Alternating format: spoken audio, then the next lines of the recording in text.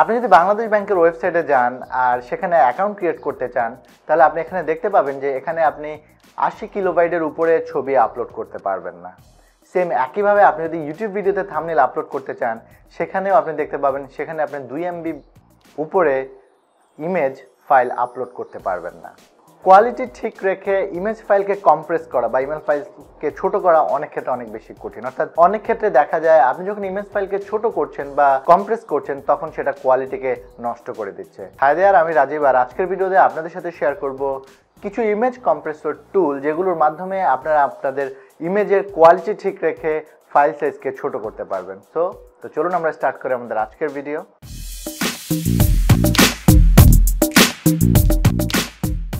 আমি আমার ব্লগে মূলত 10টা ইমেজ কম্প্রেসর টুল আপনাদেরকে দিয়ে দিয়েছি, যেগুলোর মাধ্যমে আপনারা মূলত আপনাদের ইমেজগুলোকে কম্প্রেস করতে পারবেন। সবগুলো টুল ব্যবহার প্রায় একই রকম, তাই আমি প্রত্যেকটা টুল ওয়ান বাই ওয়ান আপনাদেরকে ব্যবহার করে দেখাচ্ছি না। আমি যে কোনো একটা টুল আপনাদেরকে দেখাবো। এখানে 3টা টুল রয়েছে, যেগুলো হচ্ছে মূলত জিপ্যাক বা জেপিজি ইমেজ কম্প্রেসরের জন্য আমরা ব্যবহার করতে পারবো। তো আমি প্রথমে যেটা দেখাতে চাচ্ছি সেটা হচ্ছে মূলত আপনি একটা ইমেজ ফাইল নেম কি সেটা কিভাবে দেখবেন। আপনি যদি ঠিক এখানে একটা ইমেজ দেখতে পাচ্ছেন, আপনি যদি আপনার মাউসের হোভার ওভার করেন, তাহলে আপনি এখানে দেখতে পাচ্ছেন যে এটা আমাদেরকে একটা কুইক ওভারভিউ দিচ্ছে। সেটা হচ্ছে আইটেম টাইপ, এটা একটা জেপিজি ইমেজ, এবং ডাইমেনশন হচ্ছে 1920x1199 ডাইমেনশন, যেটা হচ্ছে মূলত হাইট, ওয়াইড, আর সাইজ হচ্ছে মূলত 316 কিলোবাইট।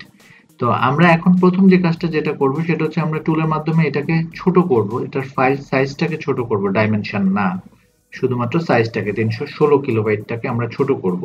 তো আমরা প্রথমে যেটা দেখতে চাচ্ছি, আমি সবগুলো টুলই একরকম, আপনাকে ফটোটাকে আপলোড করতে হবে বা পিকচারটাকে এখানে আপলোড করতে হবে। আমি এখানে ক্লিক করলাম, ক্লিক করার পর আমি ডেস্কটপ সিলেক্ট করলাম এবং যে ইমেজটা আমি আপলোড করব বলেছি সেই ইমেজটাকে সিলেক্ট করে আমি ওপেন করলাম।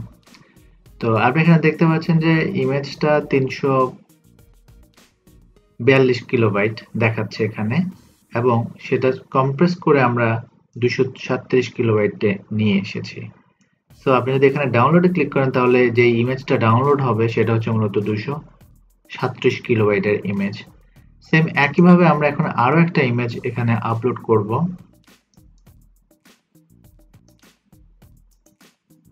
যেটা হচ্ছে 234 কিলোবাইট, এবং সেটা কম্প্রেস ফাইলটা এখন আমাদেরকে এখানে দিবে। সেটাকে আমরা কম্প্রেস করলাম 109 কিলোবাইটের। সো আমরা যদি এখানে ডাউনলোডে ক্লিক করি, তাহলে এই ছবিটা ডাউনলোড হয়ে যাবে এখানে, এবং আমরা যদি এটাকে ওপেন করি, তাহলে ছবিটা এখানে ওপেন হচ্ছে। এটা হচ্ছে অরিজিনাল ফাইলটা, আমরা সেই অরিজিনাল ফাইলটাকে ওপেন করলাম, দেখতে পাচ্ছেন। আর আমরা আমাদের কম্প্রেস ফাইলটাকে ওপেন করব। কোনো চেঞ্জেস যদি আপনার চোখে পড়ে তাহলে আপনি ধরতে পারবেন না, এখানে কোনো চেঞ্জ নেই, কিন্তু দুইটা ফাইল সাইজ দুই রকম। আপনি দেখতে পাচ্ছেন যে এই ফাইল সাইজটা আর এই ফাইল সাইজটার প্রায় 100 কিলোবাইটের পার্থক্য রয়েছে, 100-এরও বেশি, কিন্তু দেখতে অনেকটা একই রকম, এবং কোনোরূপ কোয়ালিটি লস না করে আমরা এখানে কম্প্রেস করতে পারছি এখানে ছবিটাকে। একটা 230 কিলোবাইট আর একটা হচ্ছে মূলত 101 কিলোবাইট।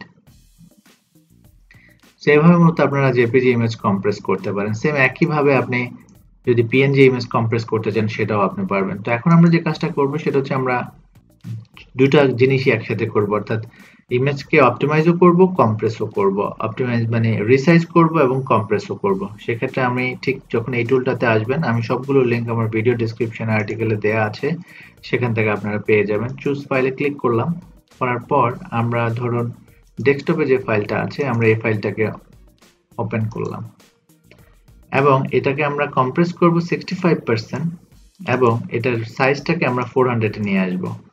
সো এখন আমরা যদি অপটিমাইজে ক্লিক করি, তাহলে এটা আমাদেরকে অপটিমাইজ ভার্সনটা শো করবে, এবং এটা হচ্ছে মূলত অপটিমাইজ ভার্সন, যেটা 400 পিক্সেল ওয়াইড অ্যান্ড হাইট হচ্ছে 250 পিক্সেল, এবং 316 কিলোবাইট থেকে আমরা এটাকে কমিয়ে 11 কিলোবাইটে নিয়ে এসেছি। সো আমরা এখন এই ছবিটা হাইট ওয়াইড এরকম রেখে ব্যবহার করতে পারবো, তবে এক্ষেত্রে হাইট ওয়াইড যদি আমি আরো বড় করতে চাই, তাহলে ইমেজটার কোয়ালিটি ফল করবে। সো এভাবে মূলত আপনারা ইমেজকে রিসাইজ এবং ইমেজকে কম্প্রেস করতে পারেন এবং সেগুলো আপনাদের ওয়েবসাইটে ব্লগে আপনারা ব্যবহার করতে পারেন মিনিমাইজ করে, এবং এটা আপনার সাইট লোডিং স্পিডও বাড়াবে এবং এটা আপনার সাইটের এসইও ভ্যালু অ্যাড করবে। ভিউয়ার্স, ইমেজ কম্প্রেসর বা যেই টুলগুলো আমি আপনাদেরকে দেখিয়েছি সেই টুলগুলো ব্যবহার করে আপনারা আপনার ইমেজ কোয়ালিটিকে ঠিক রেখে ফাইল সাইজকে ছোট করতে পারবেন। আমার ভিডিও যদি আপনাদের ভালো লাগে তাহলে অবশ্যই আমার চ্যানেলটি সাবস্ক্রাইব করবেন, ভিডিওতে কমেন্ট করবেন আর আপনার মন্তব্য জানাবেন। সবাই ভালো থাকবেন, সুস্থ থাকবেন। আজকে